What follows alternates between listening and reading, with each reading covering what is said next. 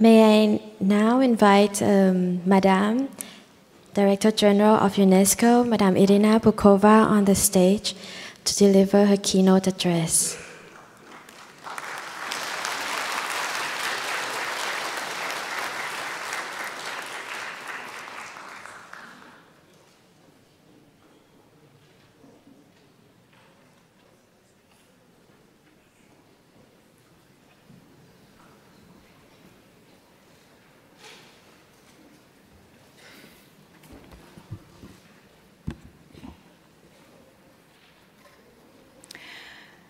Dear Your Excellency, dear Ambassador Sihasak Pwangetoko, Ambassador and Permanent Delegate of the Kingdom of Thailand to UNESCO, His Excellency Ambassador Michael Worps, Chairperson of the Executive Board of UNESCO, Excellencies, Ambassadors, ladies and gentlemen, dear friends.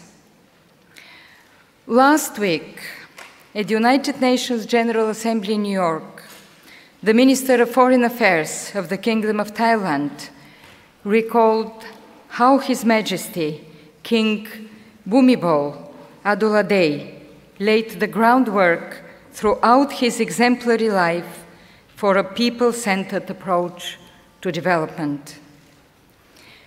The late King put into practice a vision that gives us the keys to achieving the 2030 Agenda for Sustainable Development.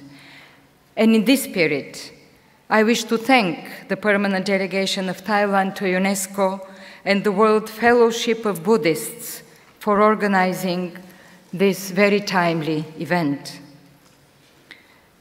Just last month, I was honored and deeply moved to lay a wreath in tribute to His Majesty at the Grand Palace in Bangkok. My visit provided the opportunity to discuss with the Prime Minister, the Minister of Foreign Affairs, the Education Minister, and others, His Majesty's far-sighted philosophy of sufficiency economy and its contribution to economic and social change today, not only in Thailand, but globally. His Majesty marked the history of the 20th century, but this vision, and I would say wisdom, will mark the 21st century as well. He advocated a holistic vision of human development to empower the most disadvantaged, to achieve greater social equity by challenging classic growth patterns.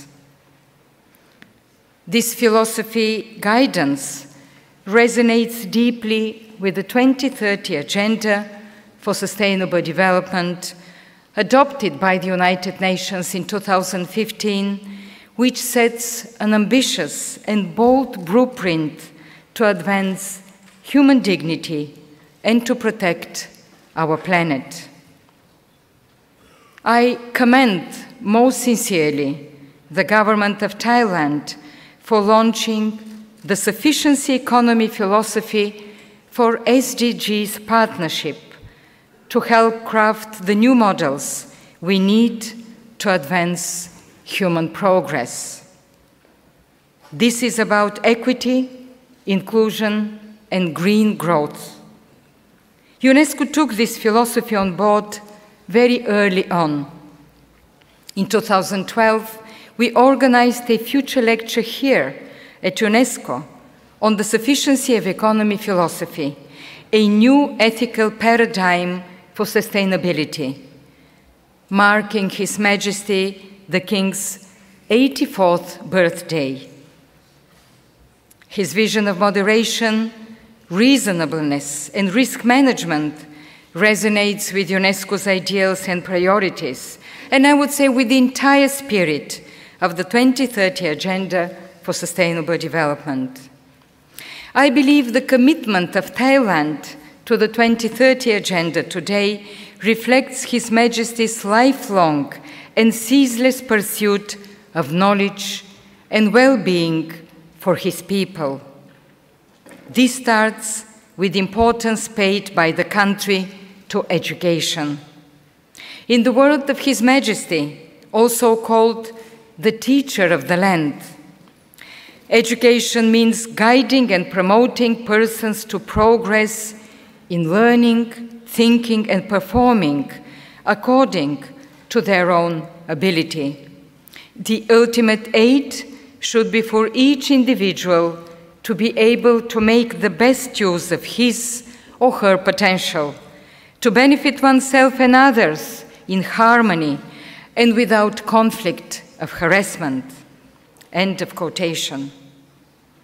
These inspiring words are in line with the Sustainable Development Goal number 4, to ensure inclusive and equitable quality education and promote lifelong learning opportunities for all, which UNESCO did so much to shape.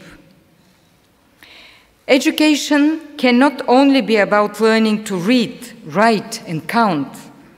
Education must be about new forms of cultural literacy, providing young boys and girls the tools to make the most of diversity, to defend the value of equity, and develop behaviors of solidarity and empathy. Education must empower every learner to become a global citizen, participating in the lives of their country and open to the world. This is how education can be transformative in the 21st century. Thailand is leading by example. The Education for All movement was born in the Kingdom of Thailand in Jomtien Conference in 1990.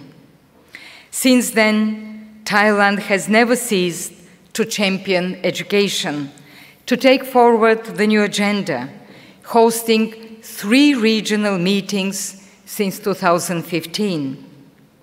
I take this occasion also to renew UNESCO's appreciation to the Kingdom of Thailand for hosting our regional office in Bangkok, an educational hub that is accompanying member states, especially on SDG 4. Today, the government of Thailand is taking forward Thailand 4.0 strategy to build a value-based economy, to build a knowledge-based society. This calls for putting education and skills at the forefront of change, from early childhood care to inclusive education, from empowering girls and women to teacher training, from comprehensive sexuality education to higher education through the country's 9,000 community learning centers. During my last visit in August, I had the privilege to open an international symposium on cracking the code, girls' education in STEM, to encourage more girls and young women to learn science, technology, engineering, and mathematics. This testifies again to Thailand's vision that progress, to be meaningful, must include every woman and man.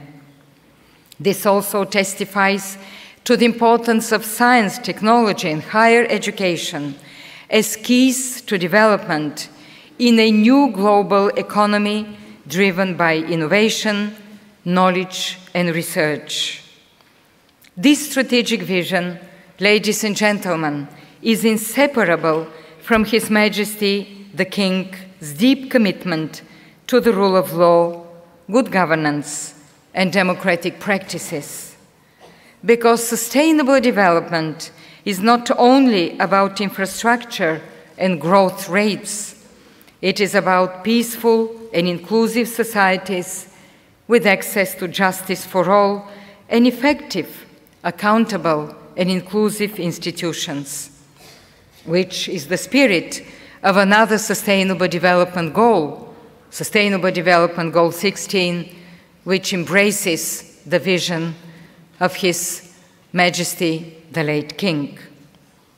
But it also means safeguarding cultural heritage and diversity as platforms for dialogue and reconciliation. Let me mention that Thailand has 5 sites on UNESCO's World Heritage List, including the historic town of Sukhothai, the historic city of Ayutthaya, and the Dongpayen Khao Yai Forest Complex. The vision of His Majesty the King is shared by Her Royal Highness Princess Maha Chakri Sirinton, whom UNESCO is honored to have as Goodwill Ambassador for the empowerment of minority children through education and culture since 2005. With her support and our partnership with the Thai government, UNESCO remains deeply committed to taking forward the precious legacy of King Bhumibol Adulyadej to leave no one behind, to allow each person to contribute meaningfully and to live in harmony with nature. Thank you for this event. Thank you for your attention.